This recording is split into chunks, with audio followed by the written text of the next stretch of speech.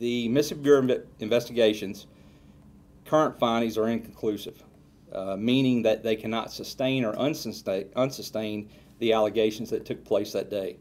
However, this case will remain an open NBI investigation until other factual information is gained.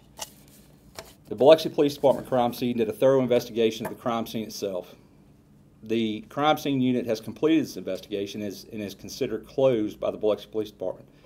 According to their report and based on the physical evidence found on the scene, the Biloxi Police Department crime scene unit concluded that due to the absence of physical evidence, there was no findings that a second party was at the scene where the altercation took place.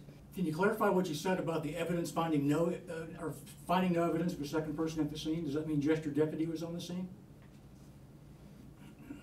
Well, at this point, it's still open and being investigated, and so those were the findings from the Biloxi Police Department's crime scene unit, and I can't address those.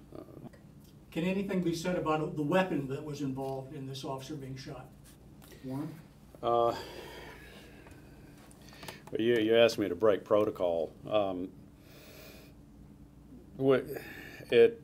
weapon, it appeared that there was an altercation, and the weapon was the deputy's weapon, according to some testimony at this point. That it was the deputy's weapon. There was an altercation, according to the interviews that have been conducted at this point, and it was the deputy's weapon that was discharged during the course of an altercation. There was an altercation, yet there's no evidence of another person at the scene? That doesn't make any sense. Again, it's still, there are questions, as the sheriff said.